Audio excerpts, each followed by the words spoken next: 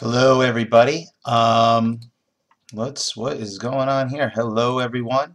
Boy, have I had more technological problems today than I can remember. So I had some problems doing this initially. So here it goes again.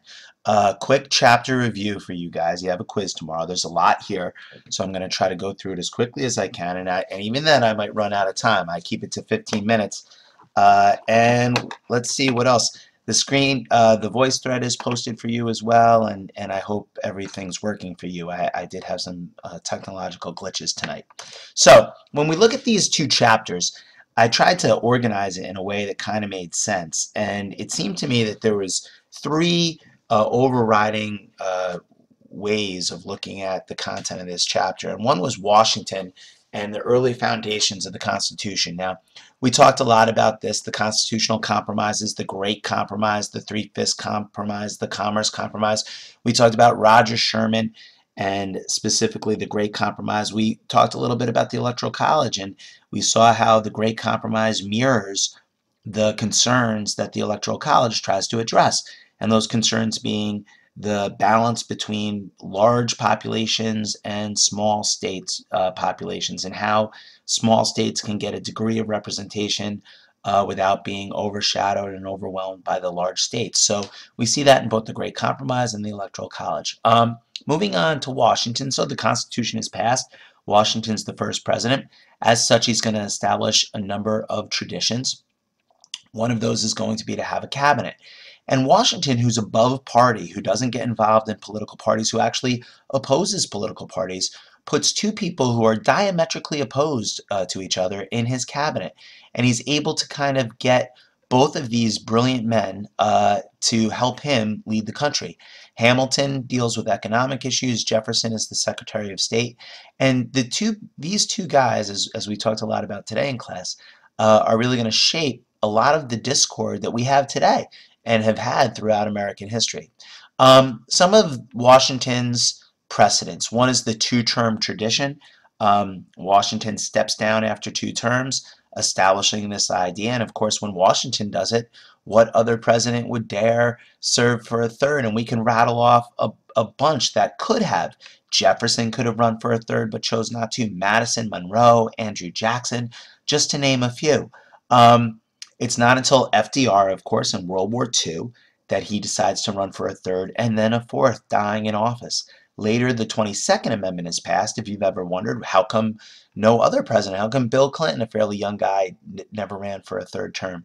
It's because the 22nd Amendment made it law. So Washington, it was a precedent. It was it was something that was done, but it wasn't necessarily law. The 22nd Amendment, of course, made it law. Washington, who has both Hamilton and Jefferson as advisors, generally sides with Hamilton on most issues, and he goes along with Hamilton's plan. Hamilton's plan included a strong national bank. It included paying off those bonds. It included an assumption of state debt. It included a strong protective tariff, and it included a tax on whiskey. Hamilton believed that they needed a strong government. They needed a more active government, especially in terms of economic affairs. We see the Whiskey Rebellion. The tax on the whiskey, in America, people rebel. We have the American Revolution. We have, before that, we have Bacon's Rebellion. We have Shays' Rebellion. Americans were accustomed to rebelling when they had unfair taxes. What's very interesting about the Whiskey Rebellion is that Washington sends Hamilton down with an army, and the Whiskey Rebellion is put down without a shot being fired. Now compare that to Shays' Rebellion, which illustrated the weakness of the Articles of Confederation. Remember the opening lines to the Constitution, where it says to establish domestic tranquility. In other words, that's a nice way of saying we're not going to have rebellions anymore. If you have a problem with the federal government, our revolutions, our rebellions are going to take place in the voting booth now. And that's what made the Whiskey Rebellion so important. Earlier, I talked about the assumption of state debt. Not all states had that much debt. We talked about this in class, so I'll say it quickly. The South, for example, had very little debt. The North had a lot. So why would the South ever agree to this? And Jefferson, who's really the representative of the South, agreed to it only because the capital was later moved to the South. Today, of course, it's in Washington, D.C. When we look at Washington, and we're really talking about Washington's presidency right now, foreign policy is a very important issue. And the French Revolution played an integral role in shaping George Washington's foreign policy. And not only George Washington's foreign policy, but the foreign policy that will become the dominant foreign policy of America for the next 150 years. And what's interesting about the French Revolution is that, in terms of America, is that you might recall that France helped us win our revolution. Now France is in some trouble of their own, and they appeal to Washington for help. Washington issues this proclamation of neutrality, saying, essentially, I'm sorry, France, we appreciate the help, but we can't help you. We're remaining neutral. Now, as you can imagine, this is going to anger France, and that's going to have repercussions of its own later on. We start to see the beginnings of that with this guy right here, Citizen Genet. He was a real character, Citizen Genet, and even his moniker, right, Citizen Genet, he's trying to say that he's a citizen. He's not a part of the French government. So his actions are independent. He can do whatever he wanted. What was he doing exactly? Well, he was trying to go around Washington's proclamation of neutrality. And the thing to remember here is it's hard to kind of put this into context today because it's so strange to think like this. But back then, this was an untested government. So, and states still believed and still exercised a tremendous amount of independent authority. So Citizen Genet believed that he could appeal directly to the states. If Washington, literally and figuratively, not only George Washington, but the capital, which isn't around yet, but you get the idea, the government, Washington isn't going to help the French, maybe the individual states will. Washington had Genet jailed. Washington threatened to send Genet back to France. And of course, as things had progressed with the French Revolution, it had become very bloody. Genet had ended up on the wrong side of the leaders of the French Revolution, and they were going to send him to the guillotine, so he really didn't want to go back to France, and this whole thing was quelled.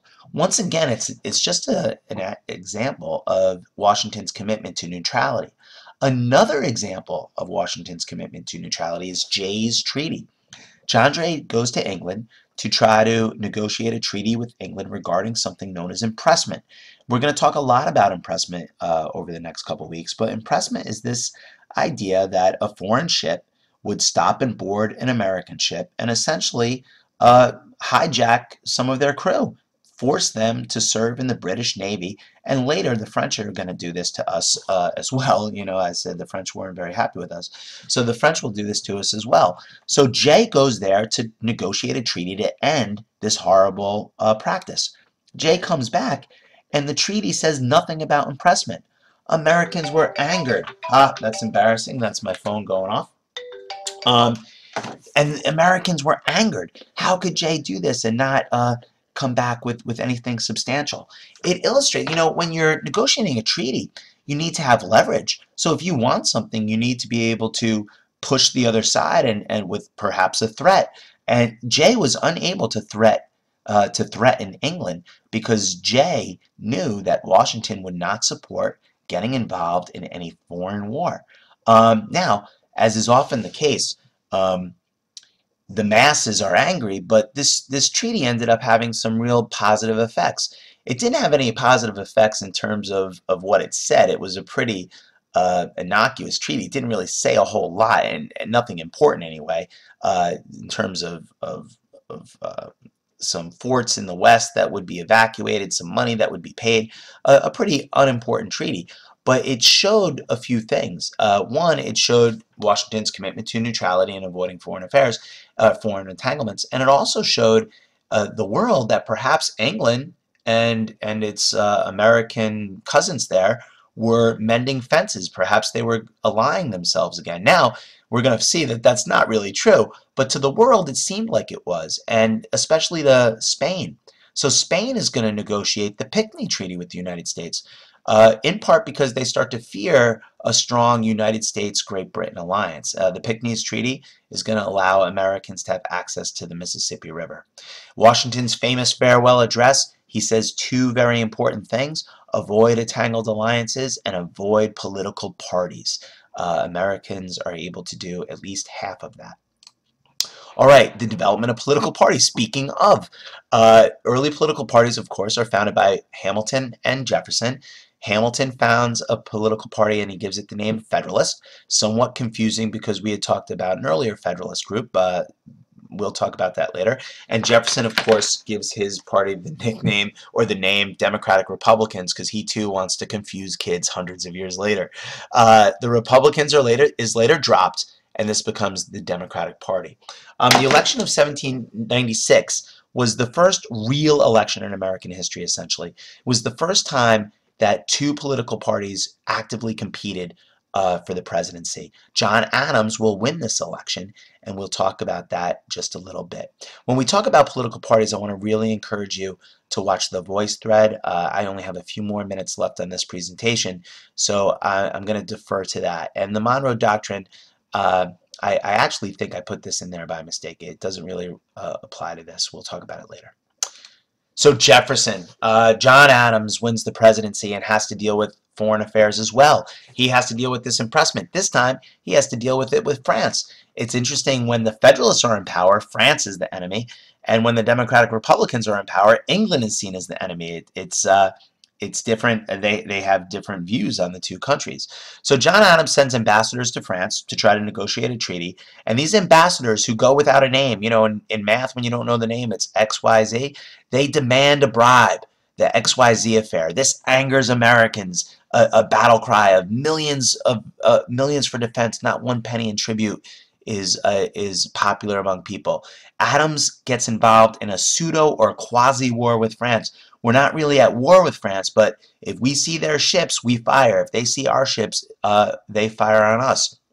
Ironically enough, the quasi-war with France is fairly popular among most people. Not all people, though.